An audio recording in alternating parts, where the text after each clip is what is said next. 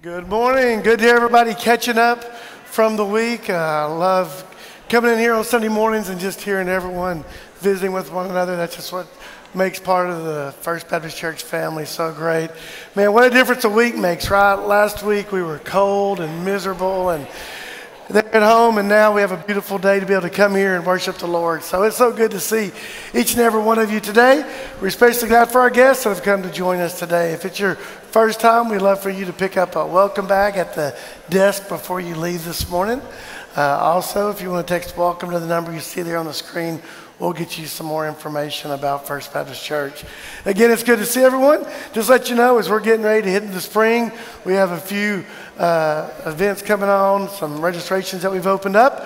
Our family retreat, we've opened up registration for that. That's going to be in March. We'd love for you to come. Space is limited for that. If you'd like to sign up for the family retreat, you can look on the church app or the website. Also, we're going to be planning a trip down to the Yucatan in Mexico this summer, and we're looking for people who might want to join us for that mission trip this summer. So if you want to pray about spending a week of your summer in Mexico ministering there, we'd love to have you join us. You can find out more information for that on our church app or our website as well. Looking forward to a great morning of worship. You know, I'm just kind of standing up here sort of listening to the chatter. You know, it almost sounds like a family reunion. Y'all ever go to a family reunion and everybody just talks and talks and talks? You know, I think that's a good thing. We're family. We're family. We're glad that you are come. You've come as a part of the family of God, to worship Him and to honor Him. I want you just to be engaged in worship today. Just express your love. You know, sing out, sing loud. If you sing off key, it's okay. Blame it on the person next to you. But listen, let's honor the Lord as we worship Him, as we give Him glory. Let's sing together.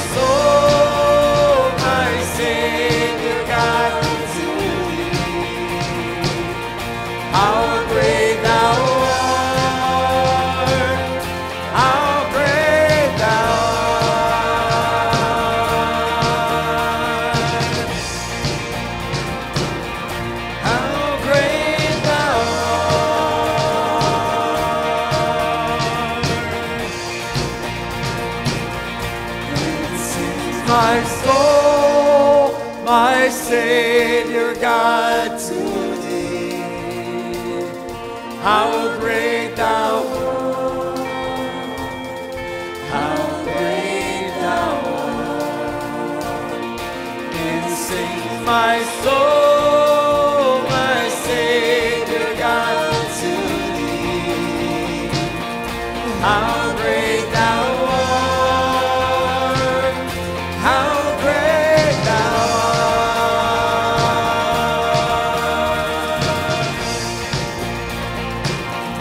how great thou art,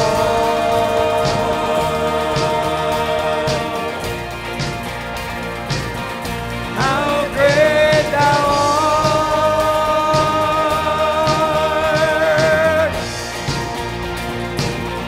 how great thou art.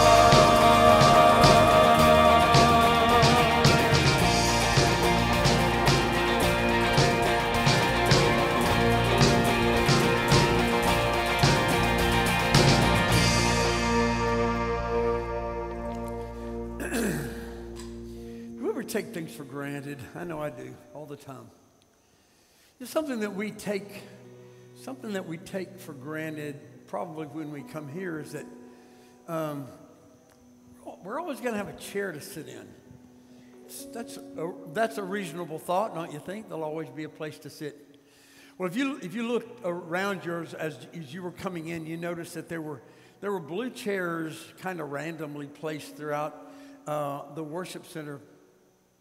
And a lot of times, most Sundays recently, we've been having to put these chairs out, and they're in the back, and they're back there, and they're really not as comfortable as some of our padded chairs. And so we did that to call attention to something. There's a problem. Now, I'll be honest with you, it's a great problem to have. We need more chairs. We need more of the padded chairs, because what we've been having to do is put out these uncomfortable plastic chairs, and we just need more. Well, they cost about $100 a piece. And so we're looking for people who would be willing to give some money to help us buy chairs. It's not a budgeted item. And so I just wonder if there are any. We're looking for about, I think, 50 chairs, and that's about $5,000, and or maybe it's 60 chairs and $6,000, something like that. But if you could talk it with your family and pray about it, if you guys could give over and above your tithes and offerings, you could give an extra $100 for a chair. That would be a tremendous blessing to all of us. And for those of you guys who come in late, you need a place to sit, and all the places up front are full. That's, by the way, that's not true. You get here early to get a back seat, don't you? All these are empty down here, by the way. If anybody's looking for a place, we got lots of places down here. But anyway, thank you for prayerfully considering that, because indeed it is more than just a chair. It's more than a chair. It's an opportunity for someone to come and be a part of the worship, to hear the gospel, and to respond to God's calling on their life. I hope that you will consider doing that.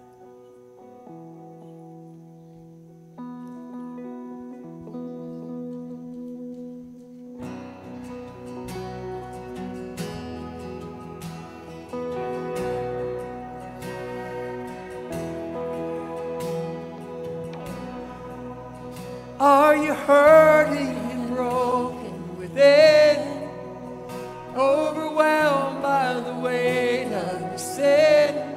Jesus is calling. Have you come to the end of yourself?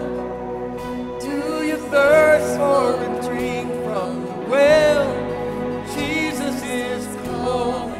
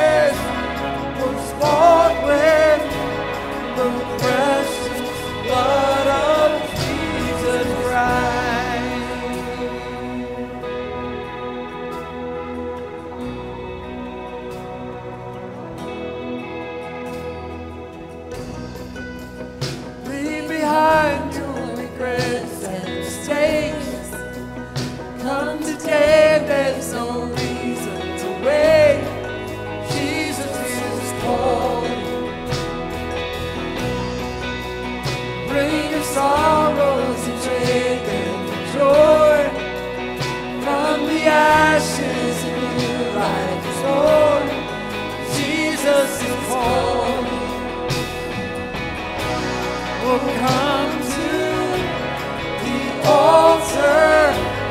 The Father's arms are open wide. Forgiveness was bought with the precious blood of Jesus Christ. So come to the altar. The Father's arms are open wide. Forgiveness was bought with the precious blood of Jesus Christ.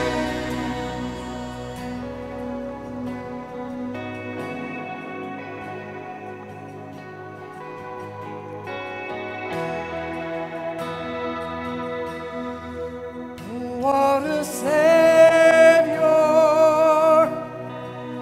isn't He wonderful? Sing hallelujah, Christ is risen. Bow down before Him, for He is Lord. Oh, sing hallelujah, Christ is risen. Oh, what a Savior. Oh, what a Savior. Isn't He wonderful? Sing hallelujah, Christ is risen. Bow down before Him, for He is Lord. Oh, sing hallelujah, Christ is risen.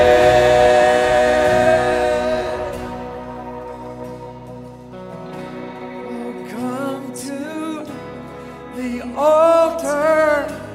The Father's arms are open wide. Forgiveness was bought with the precious blood of Jesus Christ. Oh, come to the altar.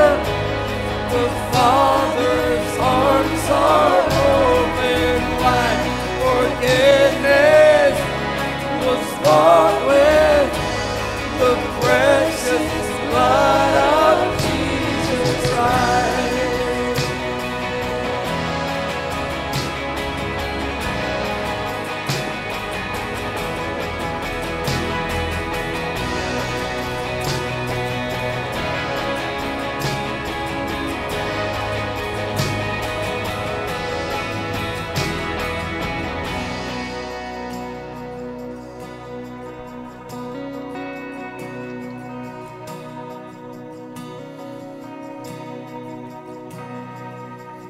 Bear your cross as you wait for the crowd.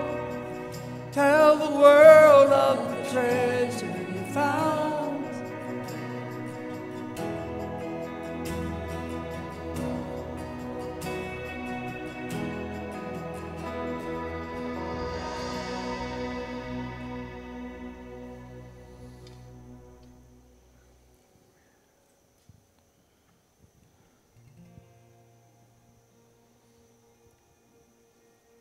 You know, God's got a calling on each life. You may have been a believer for the last 50, 60, 70 years. God's still got a calling on your life. Maybe that sense of, my role here's done. I'm done. I've done my thing. I've taught my class. I've been a deacon. I've been a teacher. I've been a whatever. But time is over. Or maybe your thought is just on the other end of that spectrum. You know, I'm just brand new here. I'm a new believer here. God's got a calling on your life. God's got a calling for you to go and change, be a part of changing your world, your sphere of influence around you, to go and make a difference, to go. You know, some young believers just get saved, just get baptized, and the preacher says, listen, you need to go and tell everybody you know about Jesus. They don't know any better. They think everybody's doing that. That's what we need to be doing. We need to have that desire that people need to know around us. The greatest decision they can ever make is to know Jesus Christ as the Lord of their life. I pray that we would do that. You know, sometimes God calls us to do new things in different ways, and that's out of our comfort zone. But listen, we need to be willing to say, God, whatever you're asking me to do, I'm willing to do that. Whatever it takes, I want to be a part of your will. You'll be amazed at what God wants to do in and through the life of the believer who just says, God, I'm yours. Use me however you see fit. God, thank you. Lord, thank you for willing hearts. Thank you for hearts who say, God, I'm willing to go the next step. I'm willing to give the next dollar. I'm willing to speak to the next person, whatever it takes, God, to make a difference in the world for the cause of Christ. And Lord, you'll be honored, Lord, in that. God, we love you, and we thank you in your name. Amen.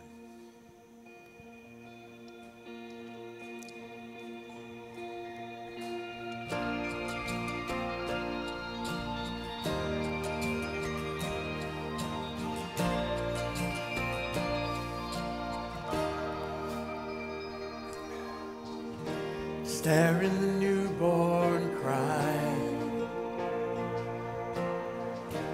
Stare in the light of every sunrise. There in the shadows of this light, you break away such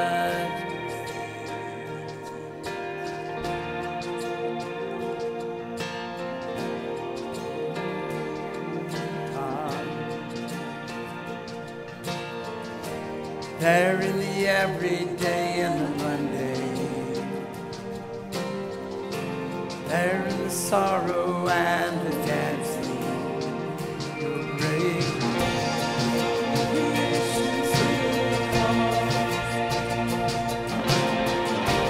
there from the cross into eternity, your grace finds me.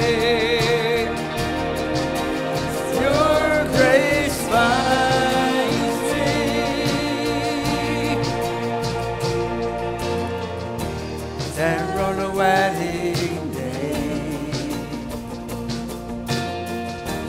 there in the weeping by the graveside, there in the very breath we breathe, your great rain of the sun,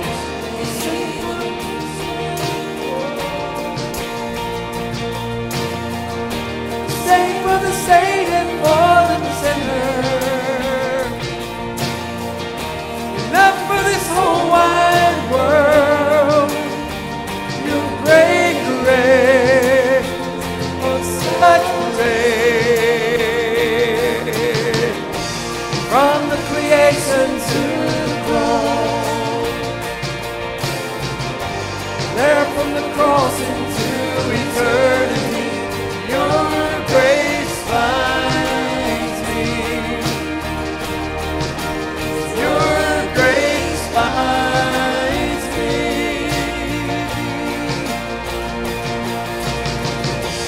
There in the darkest night of the soul,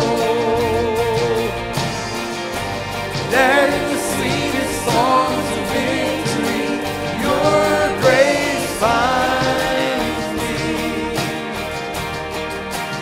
Your grace finds me. Your great grace, oh such grace.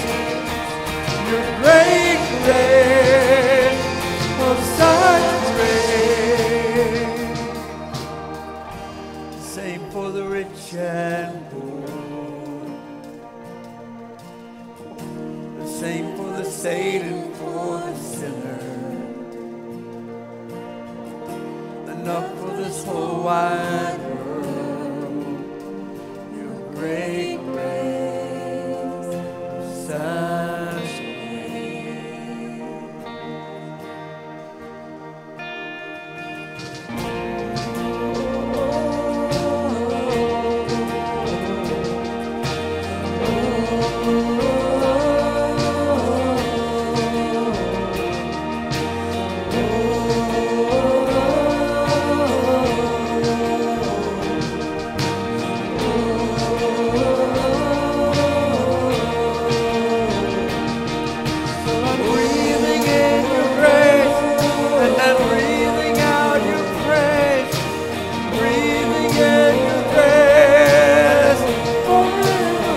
amen.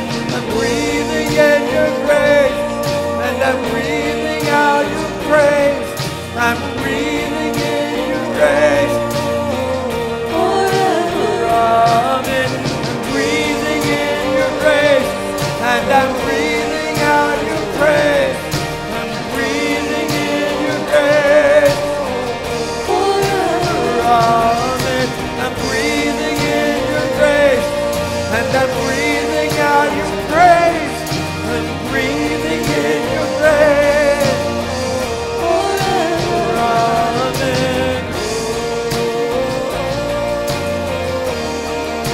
Same for the saint and the sinner. Enough for this whole wide world. Yes, your grace finds me. Your grace finds me.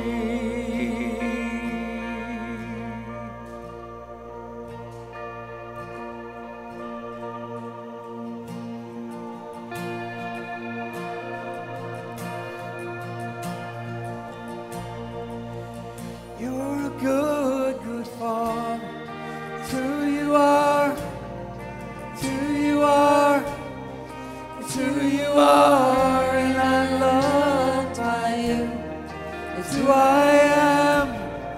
It's who I am. It's who I am. You're a good, good Father.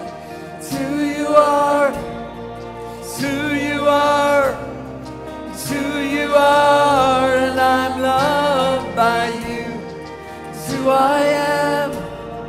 It's who I am. It's who I am. You are perfect in all of your ways. You are perfect in all of your ways. You are perfect in all of your ways to us. Sing it out. You are perfect in all of your ways. You are perfect in all of your ways. You are perfect in all of your ways to us. You're a good, good Father. It's who you are. It's who you are.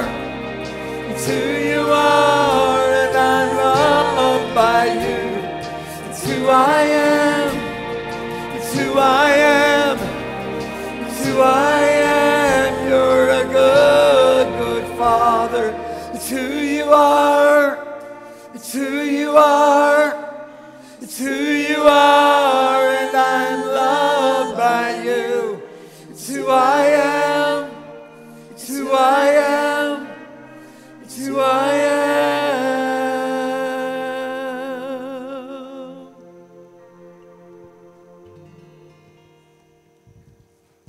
Amen, church. Will you be seated?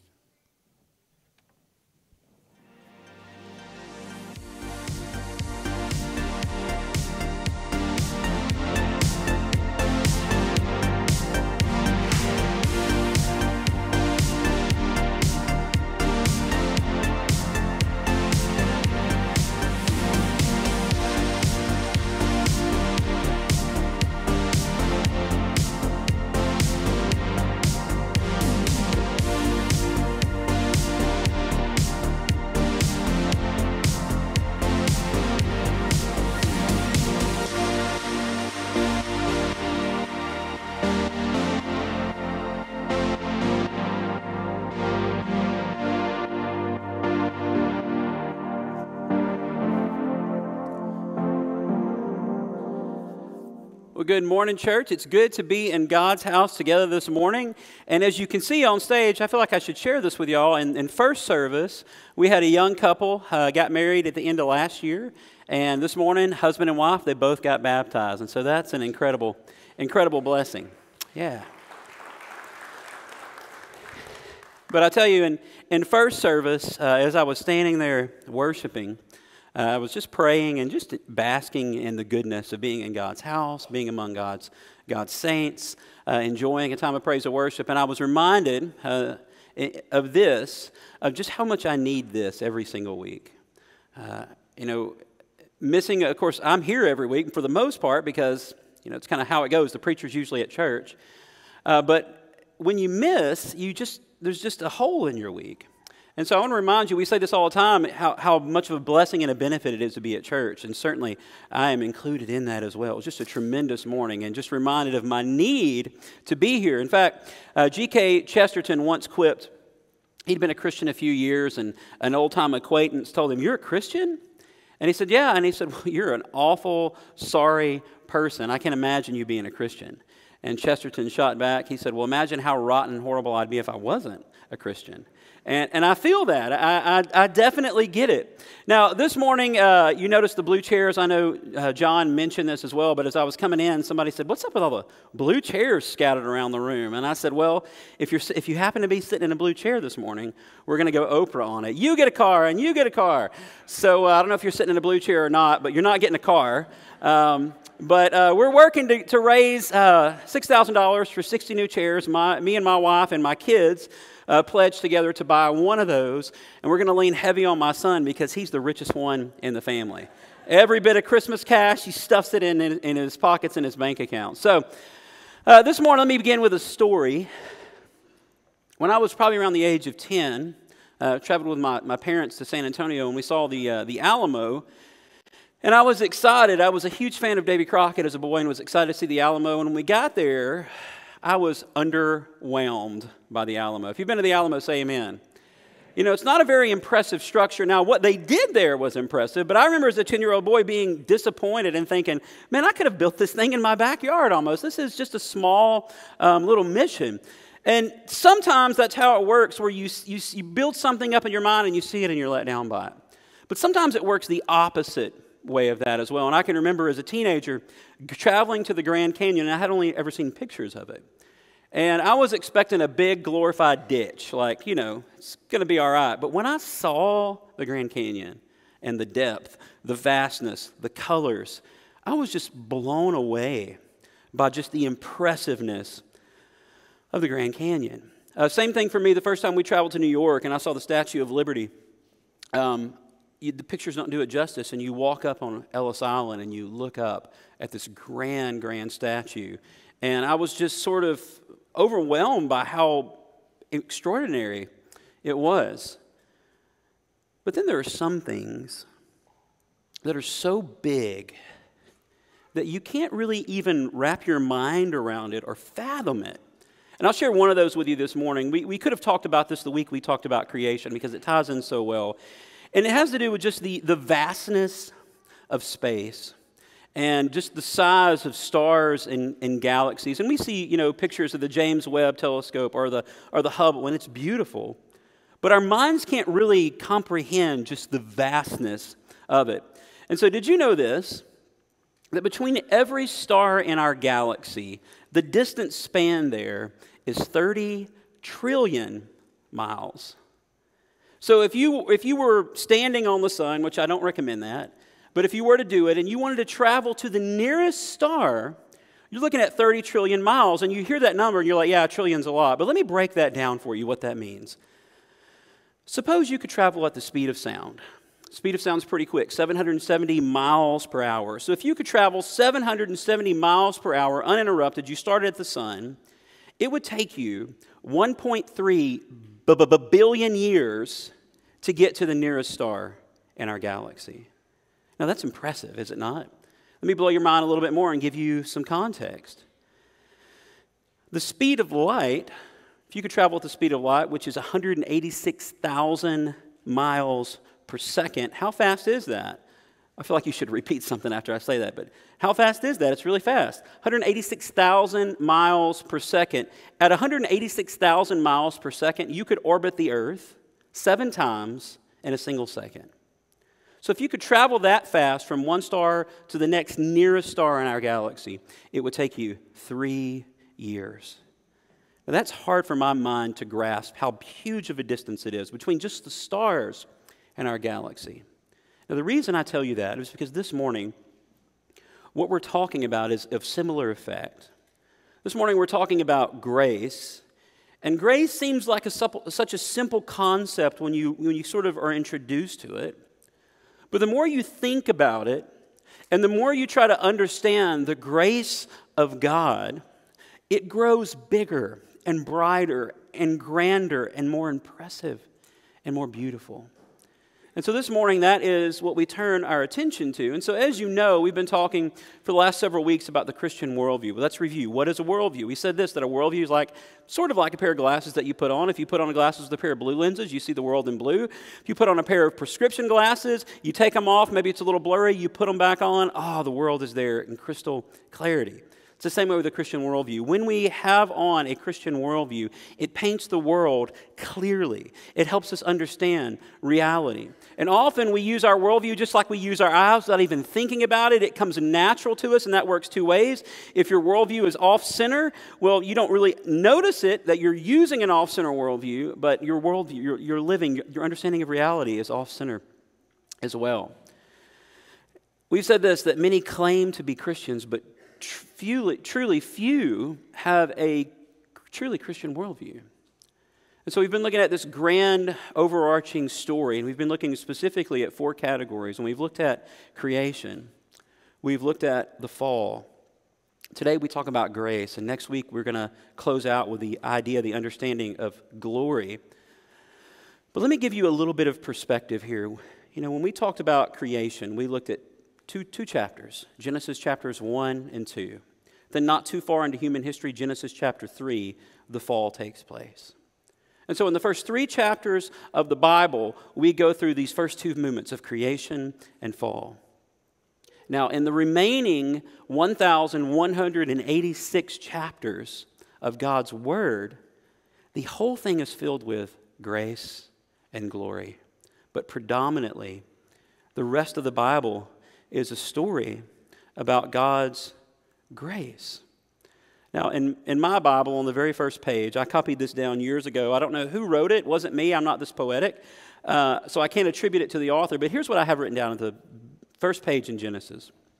It says, we live in a world shattered. Each step re-echoes the sound of broken glass. Shards removed at first from aching feet, but then, finally, tolerated, longing to recover the garden of gentle grass. And so we talked about that last week, that paradise was lost. And ever since then, whether we assent to it logically or not, mankind has longed to go back to the garden.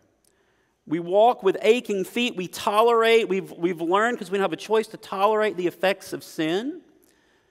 But we long for Eden, for rest, for the good and the true and the beautiful. Now, here's the beautiful thing about this, is Scripture tells us how we get back. Scripture tells us the way back, and it is only through grace, through understanding our need for grace and to receive it. Now, we should note this, that God has revealed himself to us in several ways.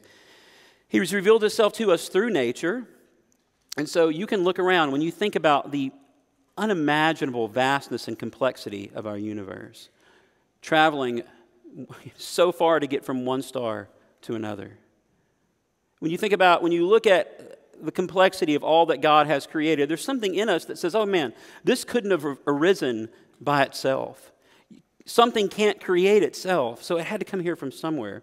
Creation points to God. It's a signpost, we've said. And also, even in creation, we can see the fall to some degree, because we know innately we've messed up, that we've broken a standard, that we can't hardly sometimes keep our own standards.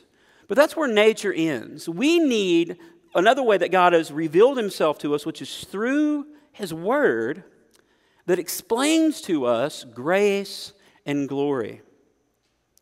And so as we looked at the fall last week, we said that we are sinners. And I don't want to spend too much time reviewing, but it's crucial because all of these sort of movements, these categories within a Christian worldview, they piece together.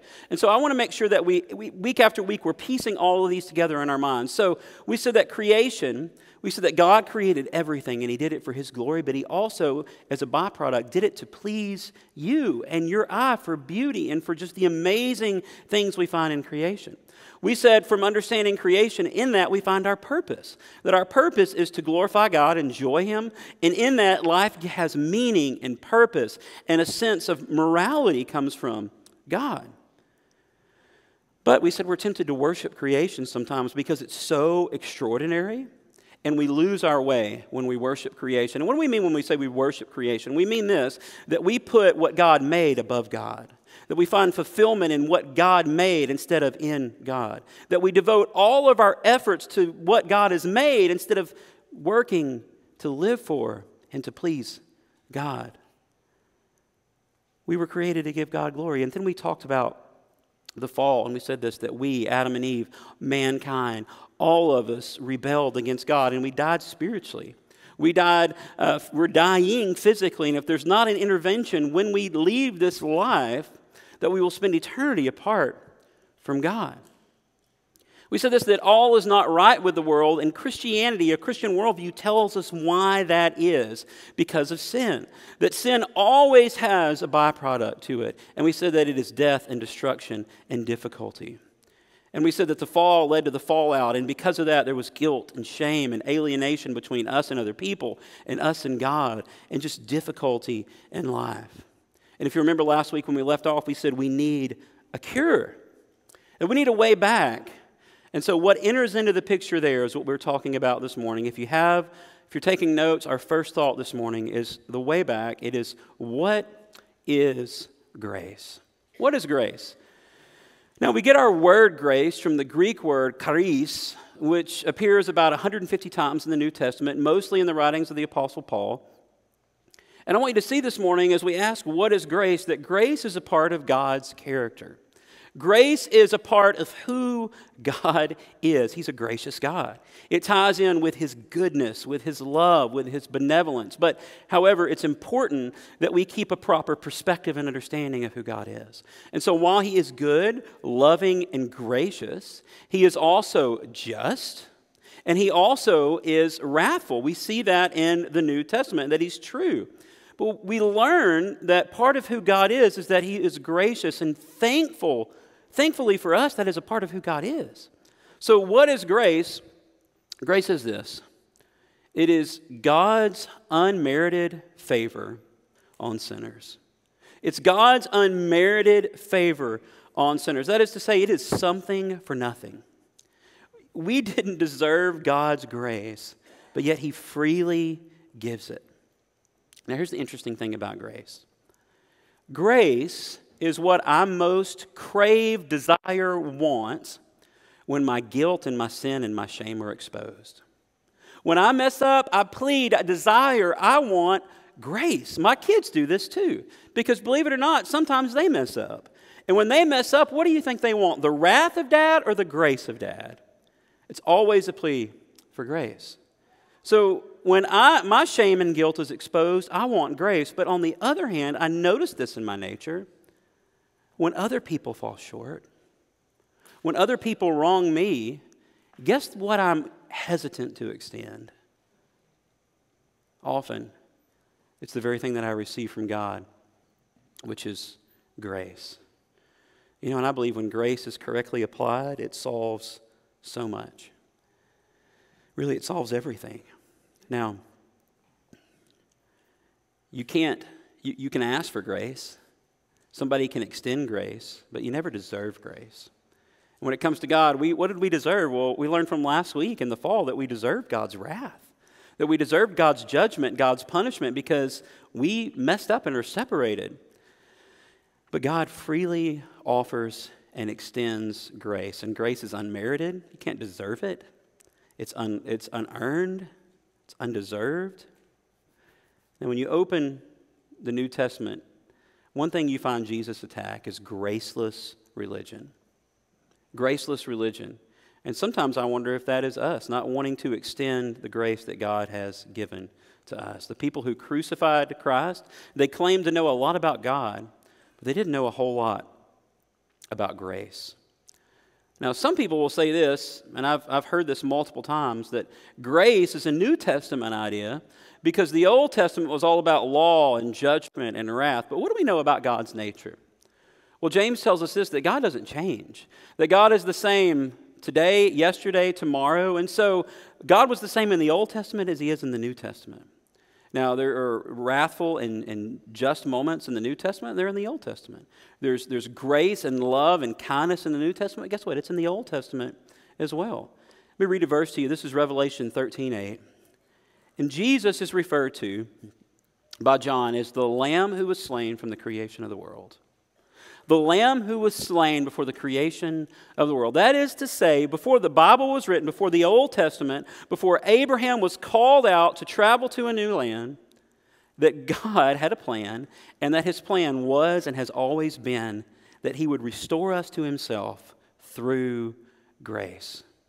John 1:14 tells us that Jesus was full of grace and truth. Now, I want to make sure we get this understanding. Grace does not dumb down or water down sin, because sometimes we think, well, you know, if you give somebody grace, well, you're just letting them off the hook. No. Grace doesn't dumb down. It doesn't excuse sin to make it easier to swallow. Grace acknowledges sin completely, yet it doesn't condemn. Grace acknowledges sin completely, and sometimes with sin there's consequences, but it doesn't condemn.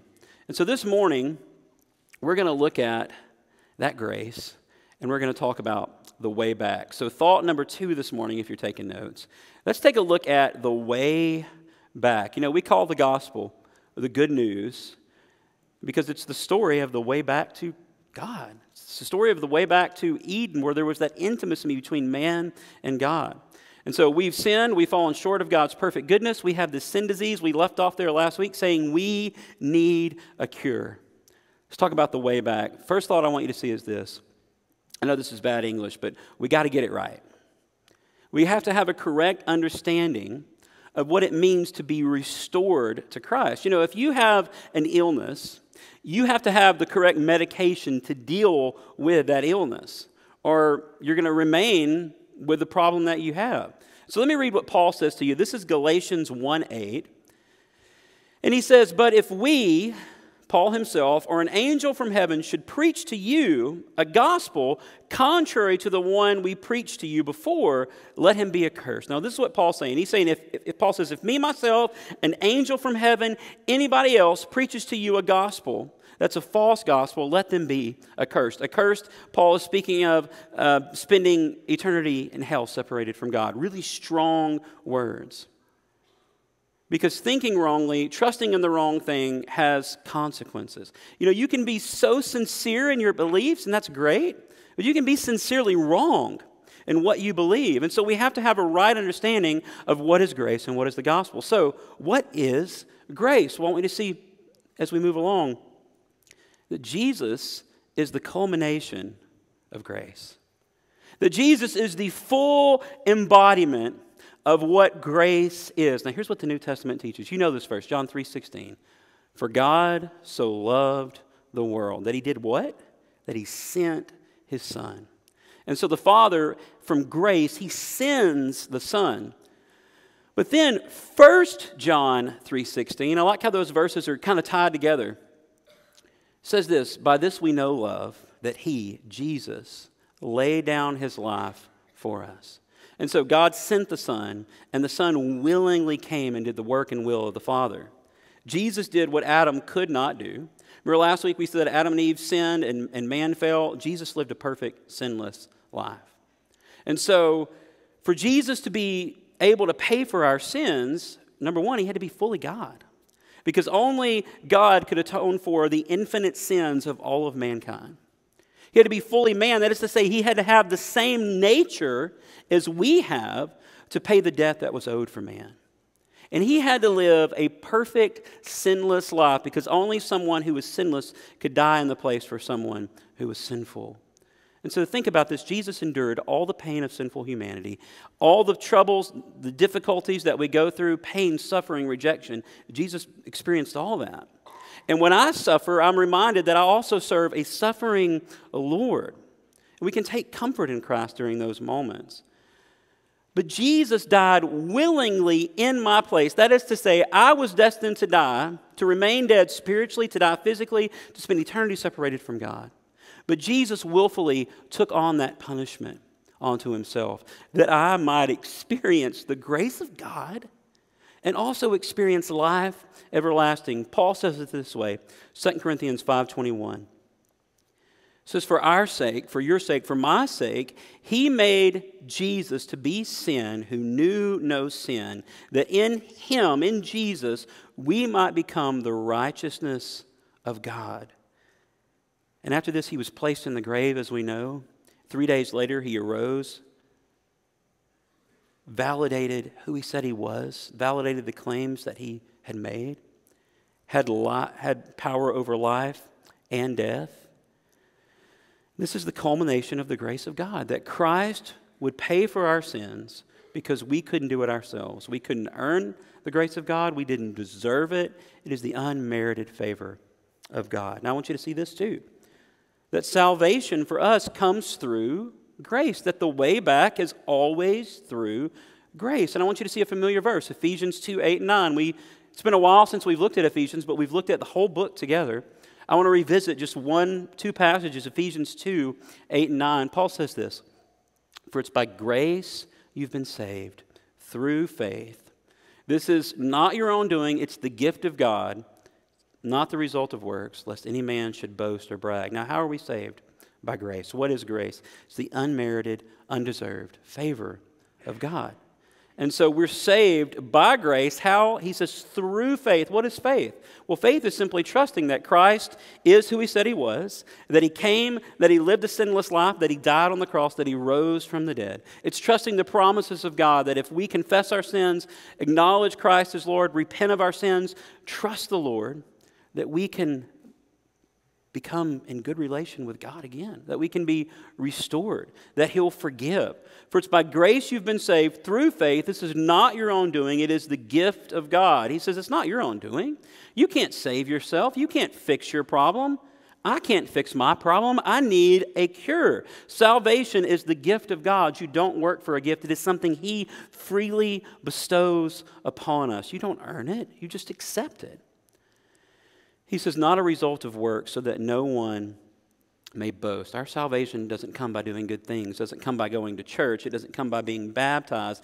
It's not like our good and our bad is placed on this scale and your bad is way down here or way up here. And you have to add your good, your good, your good, your good, your good, your good, your good to balance out these scales. You can never do it. Because all it takes for us to be separated from God, Scripture says, is a single sin. No one will get to heaven and say, yay, I did it, I made it, on my own work and my own effort. It's only through grace. Now, as we've looked at these different areas in this grand story, creation and fall, we've asked this question: how do these categories help us make sense of reality? How do these categories help us understand the world around us and who we are and who God is? I want you to see the first thought is when we look at grace, it helps us truly make sense of our lives here on earth. When we come to Christ, when we trust that God knows best, we humble ourselves and say, you know what, you know best, Lord. Life begins to make sense. As God changes us daily, our minds are transformed. The book of Romans talks about the renewing of your mind. We begin to see with clearer eyes. We gain understanding that when God says live in a certain way, that there's blessings that come with that. And a large part of that is peace. In Philippians, we talked about joy. That as Christians, our life looks very, very different because we have this understanding of who we are and that we've been set free from our past and our sorrow. It gives us a clear framework for our ethics and our morality. What else? How else does grace help us to understand reality? Well, we understand that there is a solution to the world's problems. You know, last week we said this, that the world is not right. We look around and we see all kinds of horrible things go on in our culture. Sometimes we look in our own hearts and what do we see? We see horrible things that go on in our hearts as well. Now, even though we might feel discouraged when we look at the world, we have to understand, we can understand as a result of grace, there's a way back to Eden. There's a way back to God. It means this. It means people can change. It means that you're not locked into the place that you're at. It means you don't have to continue to live in brokenness and shame and in guilt. It means people can change. It means we don't have to live in hopelessness. It means that history is marching to a better place. We'll talk about that next week when we talk about the glory that awaits. How else does this aspect, grace of a Christian worldview, help us make sense of reality? Well, it's in this that we truly find an identity. You know, people all around the world are trying to figure out, who am I? What is life truly about? Christianity answers that for us. When we come to understand who we really are and who we were meant to be, that is, we were broken sinners, redeemed by God's grace, it starts to reveal our purpose in life. What was it from the beginning? To glorify God and to enjoy Him forever. And in this, we find our identity not in stuff, not in accumulating power, not in the creation around us, but in Christ. And with that identity, we live out our purpose in several ways. And this is what I want to talk to you about for just a few minutes as we're nearing time to close. Is to say, you know, when we respond to the goodness and the graciousness of God by living for Him, it shows up in various ways in our lives. Now, why do we live for God as Christians? Why do we do that? Is it because, well, God's been really good to me, so I guess I ought to try to pay Him back? It's not how it's supposed to work. We don't live for God out of a debtor's ethic of, man, I really owe God. For me, and I think the way that the Bible would have us to think about this, is we live for God because we love God. We live for God because how could we not, when He's done for us what He's done for us? He's changed us. He's given us a new mind. He's released us from the shackles of the past. He's given us a future and a hope. We live for Him because we love Him and because we want to celebrate His goodness. And that shows up in our lives as we live out our identity and our purpose in a couple of ways. Let me share some of these with you real quick. The first way we live out our porpoise, that's like a... The first way we live out our purpose is we restore the ruins. Now, paradise was lost. And this is what I think is fascinating about living as a Christian, is we work to restore that. Now, we won't fully restore it. That's the work of Christ through us. He will fully restore creation when we get into glory, when we see what's going to happen when He returns. But in the here and now, I work to make the world around me like it was in Eden. And I'll give you an example. Thursday night, Hayden had his school done for Friday, and I was up working. The girls were sleeping on the couch. It was about midnight, and I was working on my laptop, and Hayden said, "Hey, Dad," he said, "you want to watch?" My kids watch the most random stuff, let me tell you. And he said, "You want to watch this guy restore this 40-year-old motorcycle?" And I mean, this thing was rusted through. It was a bucket of bolts. I was like, yeah, I want to see this guy restore this. I don't think it's possible. So I'm working, and we're watching, and this guy takes this motorcycle apart, bit by bit. Every single part was disassembled. And he cleans it, and he does all this crazy stuff to it. Even down to the bolts and the original screws, he restores those. And the end was this fantastic, beautiful bike, and Hayden and I were just kind of dumbfounded by it. That's sort of our calling as Christians, that we repair the ruins. And when we live out our Christian worldview, we sort of move back a little bit to Eden. Let me give you some examples. When we forgive someone who wrongs us and we restore a relationship, that is an echo of Eden because that relationship is brought back in harmony. When we worship together, it's like we hear the footfall of the Savior in the garden once again. When we treat people with kindness, when we take care of our bodies and God's creation, when we bask in the good, the true, the beautiful, when we give generously, when we stand up for truth, all of that is us working to repair the ruins. How else do we live out this area of a Christian worldview? Well, we live out our purpose through what's called the cultural mandate. That is to say, we work to change things in our culture that we know are damaging to people. That's why this phrase should never come out of a Christian's mouth. Well, you just do you.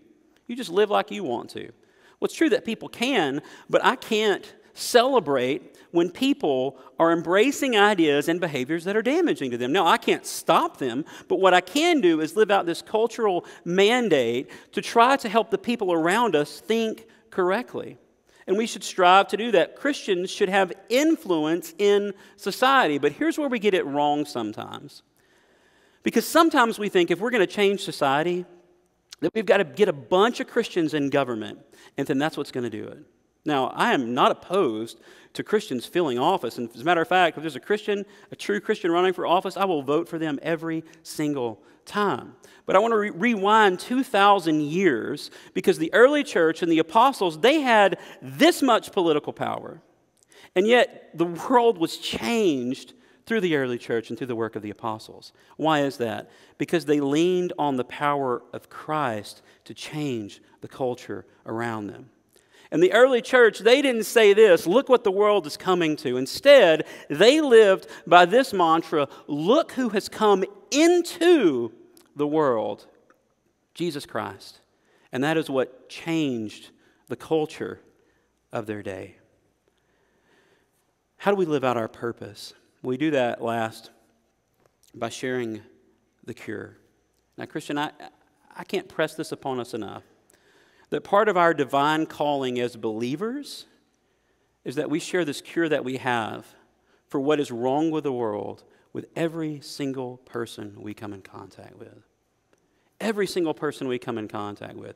Evangelism, that is sharing our faith, is a job we are all commissioned to do. How do I know that? Matthew 28:18-20. The Good Commission, not the great option, the Great Commission. It's a charge, it's a commission. We are to do this.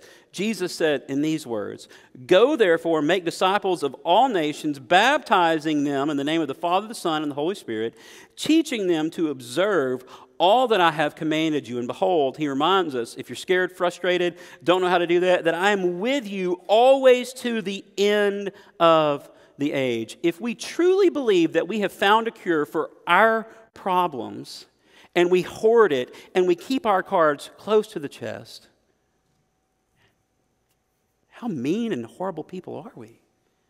It would be like this, me walking into a children's hospital and knowing that I could fix every kid in that hospital, and me not being willing to go have some conversations. If we truly believe, and this is a part of a Christian worldview, if I really believe that I have the answer through Christ, how can I not share that with the people around me? And I promise you, will you get some weird looks? Yep. Will you have some weird conversations? Absolutely.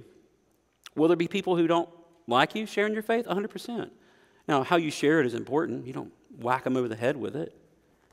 But you have to do more than just living a Christian life in front of people. So that leads us to our last thought this morning. From one beggar to another. From one beggar to another. Someone once said this, that evangelism is one beggar telling another beggar where to find bread. Evangelism, the sharing of our faith, is one beggar telling another beggar where to find bread. Now, let me give you, real quick, a little bit of a testimony. I'm a beggar.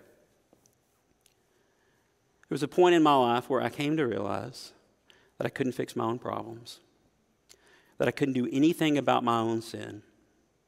And I had to come to Christ as a beggar, saying, God, I can't do it. I don't have the power in me to be good enough to get to you. And so I had to come to Christ on my face and say, there's a God and it's you and it's not me, as a beggar. And in that, as one beggar to another beggar, I want to remind you of this too. That you were in the same boat I was in, that you're a beggar too, that you can't do it on your own. And maybe you're here this morning as a Christian. It's good to be reminded that we're beggars. It's good to be reminded that we couldn't get to Christ on our own, that it's all through His grace, and that we should extend that grace to other people. But maybe you're here this morning, and you realize, you know what? I am in that same boat. I'm in that same boat. I need a cure. I've come to realize that God made everything perfect, that we messed it up, and that we need a cure. Well, can I remind you this morning that there is a cure for your sin and your sorrow and your shame and your guilt, that I needed it and I found it, and I still need the grace of God day to day as I fall and mess up and have to repent. But I have to share it with you as well. And so maybe today you realize that you need the Lord. From one beggar to another, would you taste and see that the Lord is good? Would you come to him today as a needy sinner and repent and say, God, you know what? I know I'm a sinner, but today I'm going to place my trust in you. I'm going to accept the work that Christ did on my behalf. I'm going to repent, change my mind the way that I see sin, and I'm going to trust and lean on you for all the days of my life. Would you be willing to do that this morning? The grace of God, the cross, paints everything in crystal clarity. Now, as we close, I want to read a poem to you. It's by Lucy Shaw. It's called Craftsman. I think it's a great way to close out. It says this. It says, carpenter's son, is the wood fine and smoothly sanded, or rough grained lying along your back? Was it well planed? Did they use a plumb line when they set you up? Is the angle true? Why do they choose such dark, expensive stain to gloss the timbers next to your feet and fingers? You should know who Joseph trained, judged all trees for special service. Carpenter's son, were the nails new and cleanly driven when the dark hammers sang? Is the earth warped from where you hang? Is it high enough for a worldview? And I'm here to tell you this morning that the cross elevates us to a place where we see the entire world, all of reality, in crystal clarity. And it's only through that cross and that grace of Jesus that we come to know him as Savior and that we can find our way back. Let's pray together. Heavenly Father, we thank you for this day, and we thank you for allowing us to be here in your house. Lord, as a beggar, I'm thankful for the grace that you freely bestow upon us. Lord, I'm thankful for your goodness. I'm thankful for your kindness. I'm thankful for your love. Lord, for those of us that know you, would you remind us this morning of our daily need for your grace, because we mess up daily. But Lord, would you also remind us of our need to, one, share that grace with other people who don't know about it, but also to extend that grace to people in our lives that mess up. Lord, for those of us that are here that we don't know you, Lord, might today be the day that we trust you and that we receive this grace that you promise can cover all of our sins. Lord, we want you to know that we love you and that we praise you. Be with us. All these things we pray in your name. Amen.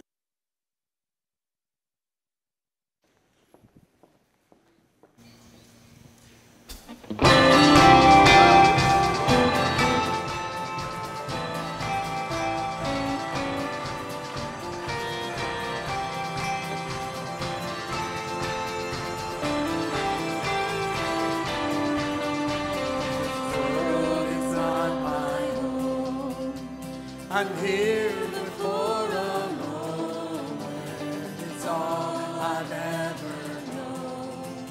But this world is not my home. The fight is not my own. These burdens aren't my future. The empty tomb has shown I am bound for glory. I am free. Because I'm bound, I am bound for heaven's strength. When my feet will stand on holy ground, I am bound for glory.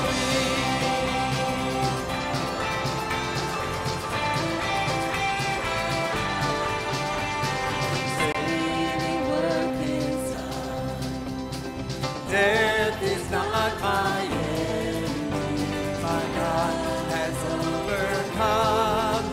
I am bound for glory. I am free because I'm bound. I am bound for heaven's gate, where my feet will stand on holy ground. I am bound for glory.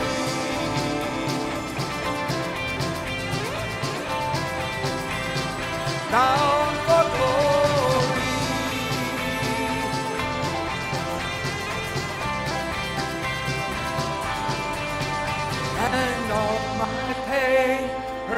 and shame. Gone when Jesus calls my name. Endless joy, endless praise. Oh, when Jesus calls my name. All my pain, hurt and shame. Gone when Jesus calls my name. Endless joy, endless praise. Oh, when Jesus calls my name. I am free because I'm bound. I am bound for heaven's gate, where my feet will stand on holy ground. I am bound for glory. I am free because I'm bound.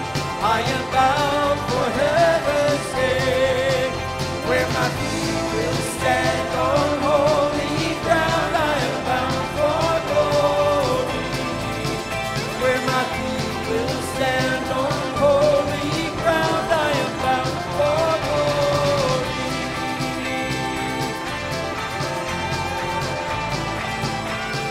Bound for glory.